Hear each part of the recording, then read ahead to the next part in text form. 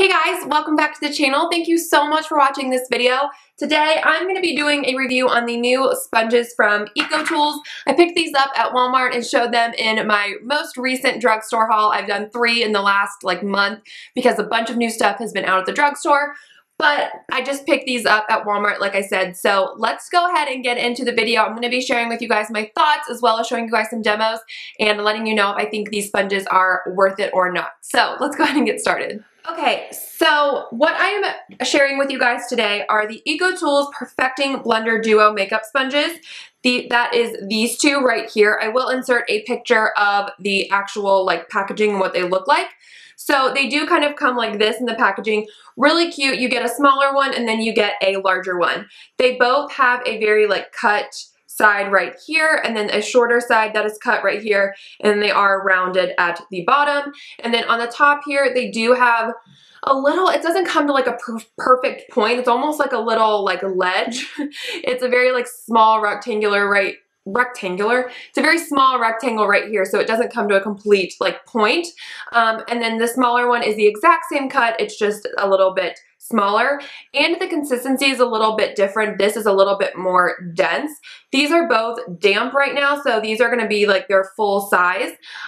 This one, like I said, is just a little bit more dense, and I believe that they said on the packaging that this one is more for cream products, where this one is for liquid products, liquid foundation and things like that. And then I'm also showing you guys the EcoTools Color Perfecting Minis. So they came like this, and they had 4. This is the peach one and the green one that I took out that I've used, but they come in this really cute, oh, there went the green one, okay. So it comes with a purple, 2 different kind of peach ones, and then a green one. And those are technically for color correcting, but I just use them for concealer. As you guys will see in the demo, I did use this one today, and this is still damp, so this is as big as it pretty much gets. The color correcting little pack is $7.98 on Walmart's website, and then the EcoTools one is, the EcoTools one, they're both EcoTools. The Duo is $9.98 on the Walmart website. And like I said, that is where I purchased them. I'm sure you could find them at other retailers. If you're not familiar with EcoTools, it is a very organic type of brand. So if that's something that's really important to you, definitely check these out. As far as the actual sponges and how they perform, my favorite is this big old one right here. It is the one that they recommend using for liquid foundation and liquid products. I love this because this flat side right here, as you guys will see in the demo, is so easy to pounce on foundation. And then I also like the rounded side for foundation. And this one, the smaller one, I didn't use it today, but if I do use it, I pretty much only use this for baking. If I want to bake under my eyes or anything like that. I didn't do that today, but that's pretty much the only way I use this. It's a little too dense for me to use for liquid products, and I don't really cream contour on a daily basis or anything like that. If I do, I usually like to blend that stuff out with a stippling brush.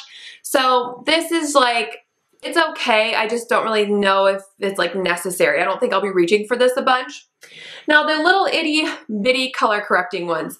These are cut kind of similar to the larger ones, except both sides are evenly cut down the side. So not one is not longer than the other, but it also comes with that little rectangle ledge thing right here.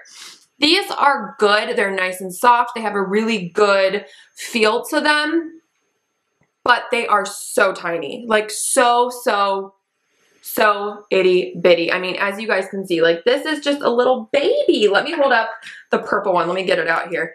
Again, they're all the same. They all have similar feels to them, wet and dry. So I don't think that you would need these for actually color correcting. The green one doesn't feel differently than the purple or anything like that. So this is what it looks like dry, and then this is what it looks like wet. So as you can see, it doesn't get, whoa, goodness. See, they're so tiny that they're so hard to hold. It doesn't get that much bigger, just a little bit bigger. So, but I mean, these are itty bitty. So, I mean, as you guys saw, they almost just dropped out of my hand because when you hold them, I mean, you have to pinch them like this to really do your concealer, because if you do that, I mean, you're going to be getting your finger poking in your eyeball. It's just, these are almost too small. And I hate to say that because I really like how spongy they are, but these things, I mean, I feel like I could just lose these in an instant. Like, they're so tiny. The Real Technique ones that are pretty small, those are even a little bit bigger than this. And then I really have just fallen in love with that L'Oreal concealer sponge that I talked about in my January favorites because I like how big it is and how like easy it is to hold. This is just really small.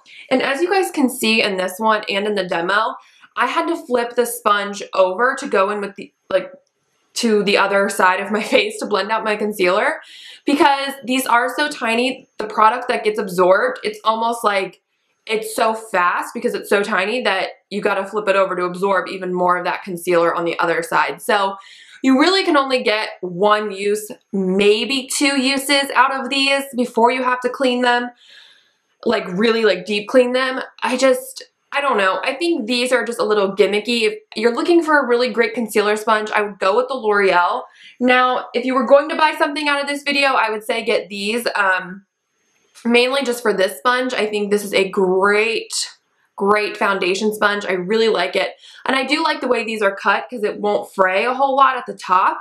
And this one, like I said, is good. It's just not necessary. I couldn't think of the word. It's not necessary in my collection of like sponges, you know? I just feel like what I would do with this one, I could do with this one, if that makes any sense. But this one is really nice. I've been reaching for it a lot. They both have that like nice soft foam. It's just this one is a little bit more dense. So I love this sponge so much. It really does blend out foundation really, really beautifully. Okay guys, that is it for this video. It was another short one. I feel like I'm just kind of busting out these little short reviews lately. But that is it. Thank you guys so much for watching. Please give this video a thumbs up if you liked it. And if you are not subscribed, make sure to hit that subscribe button. And if you are subscribed, leave a comment, share this on all your social medias, and let me know if you do share it or if you pick up any of these sponges. Tweet me, Instagram me, Snapchat me. All of my social medias are down below for you guys. Thank you so much for watching once again, and I will catch you guys in my next video. Bye.